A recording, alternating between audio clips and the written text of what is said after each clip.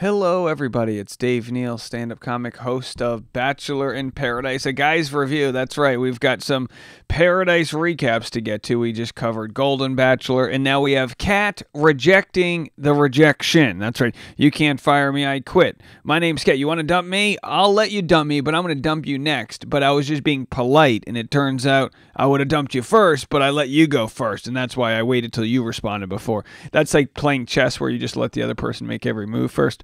Okay, we're going to get into this whole story. I take notes. I read them back to you. We're doing the mobile setup here. I'm traveling between Kentucky and Tennessee and Rhode Island. I'm all over the map, folks. We're going from bourbon country to hot chicken sandwiches to clam chowder. I tell you what, we're loving life. All right, so Brayden asks Kat what's going on in her head. Pretty nice of Brayden to console Kat. That's how you know it's going rough on Kat, when even the guys that hate her are like, hey, are you doing okay? Are we all right? Tanner tells Kat he doesn't see a future outside of paradise. So let's get over there. So as we know, we watched this last episode. Davia comes down and Tanner and Davia have a nice little canoodle, and now Kat's like, oh boy, this isn't going well. Kat gets offended even though Tanner tried to talk to her beforehand. It's just never enough. You don't talk to me beforehand. Then he talks to you beforehand. You didn't ask my permission when you talk. It just goes on and on and on. Excuse me. All right, so he says he doesn't see a future outside of paradise, and she says, I am so much better than you. Kat says she didn't break up with him, that it was mutual, or that he didn't break up with her, you know? And then she tells Tanner, you're all good. He's like, I hope we could be okay. And she's like, you're all good, which means he's forever on her shit list. That's what that means. You know, if you've ever fought with your lady and she's like, no, it's good. It's fine. No worries. Not a big deal.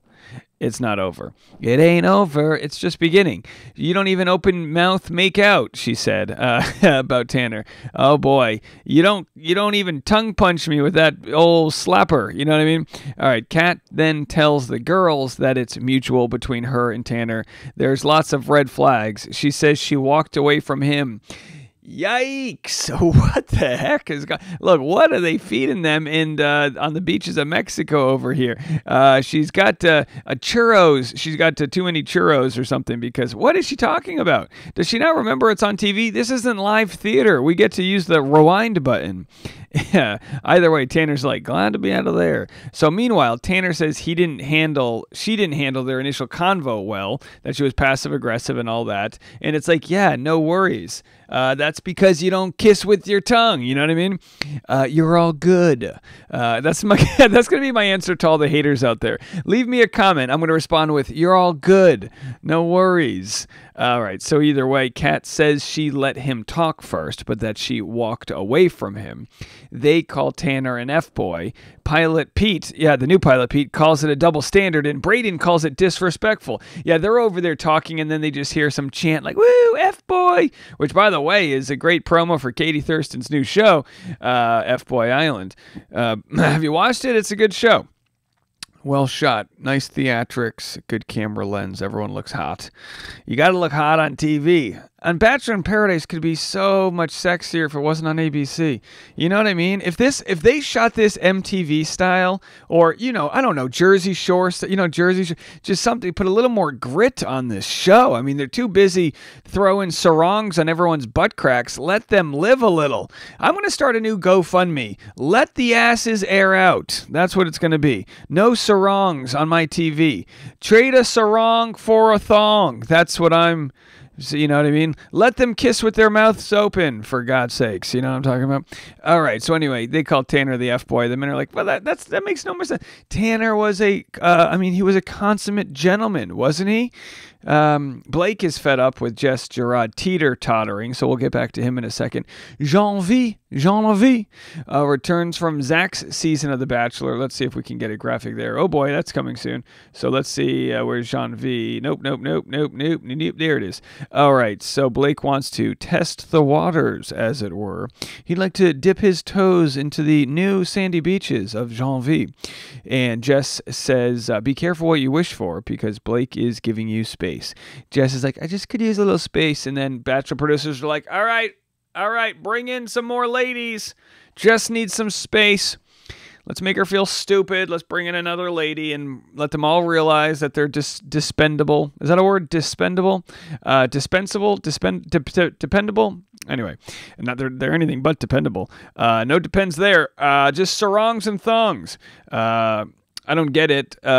Jess says she was feeling trapped, and now she isn't. So there she is, Jess. Jess feels overwhelmed and says she hasn't had anything go her way. She feels stupid because she's the one who wanted to explore. At least she understands that she should feel stupid.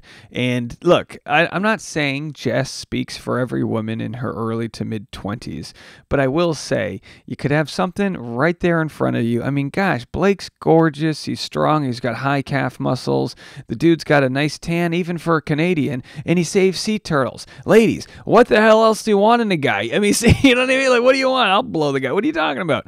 It doesn't make any sense. It doesn't make any sense. But Jess, she needs to date Mr. Wrong before she can have Mr. Right, I guess. Either way, I still think Blake will be the Bachelor of 2025 if we're still around when that time comes. I'll be an old man by then. I'll be on the Golden Bachelor. All right, so Jess feels overwhelmed. Kat meddles in Eliza's dating life. Let's go back to that graphic. Where's that at? So Kat's meddling in Eliza's dating life. This is going to be a whole nother story that's going to come out. We're going to have a third video just covering some of the shenanigans happening on the beach between Olivia, Kylie. There's a real melee spilling out. I'll tease you right here. Here it is. There's a real melee spilling out onto the Twitter, formerly known as, or what is it called, X, whatever the hell it's called. Okay, so Kat says Charity warned her to avoid Aaron. Whether or not this is true, we're going to have to wait and see. But poor Aaron, you know what I mean? He's on the beach. He's doing his own thing. He found a nice lady. Look, everybody has a history, guys. Everybody dates the wrong person, says the wrong thing, comes from a place where they had to learn, grow, do better. And maybe, just maybe, Aaron was not the best boyfriend in the past. That doesn't mean he's not going to bring his best self moving forward. Learn and grow, adapt, evolve. Come on, folks. Kat mentions that Aaron just had a girlfriend. Meanwhile, as Eliza explains this to Olivia, Olivia says, "Yo, Kat," in a panic mode. She will do anything. Right, Becca. So, I mean, what do you want me to say about this other than justice for Aaron? We like Aaron. Let's see. Becca from Zach's season arrives. A one-nighter. Oh boy, we got not that they had a one-night stand, but a one-nighter in the sense that this. You ever watch Full House and the Olsen twin has an evil sister or an evil cousin show up from Greece or something, and it's actually her real twin. They just put a wig on her. That's what this feels like. This is like Rachel Recchia's evil twin shows up. I mean, there's no evil here. It's just one's blonde, one's brunette, but very similar in I don't know, aura, if you will. Am I allowed to say that? Their auras seem similar. All right. Braden says Becca looks like a firecracker, which is absolutely an amazing, thing to call a woman. You know, nothing like saying a lady looks like an explosive. Hey, let's blow some limbs off, Becca. That's a blowjob nobody wants when you blow a limb off. Firecracker references, folks. All right, don't get pregnant by blowing a limb or a rim off. All right, what are you doing with those firecrackers? They are a good match in energy. Becca, okay, I said Becca looks like the brunette Rachel Recchia. I know, like they don't have everything in common, but I'm just saying from an energy level, I think they have similar, and yet they're the yin to each other's yang, if you will. They're Sagittariuses. I don't know what that even means. All right. Astrology's not real. All right. Come at me, ladies. Be a Virgo. You know what I mean? A bunch of Aries getting mad out there. Okay. Becca kind of looks like okay. This is what I wrote down. They look like they're twins separated at birth, united by braided smooches. That would be like a weird sort of genie in the bottle. You don't have to rub the bottle. You just have to kiss Braden and a new version of yourself pops up. All right. How's that for a sci-fi film?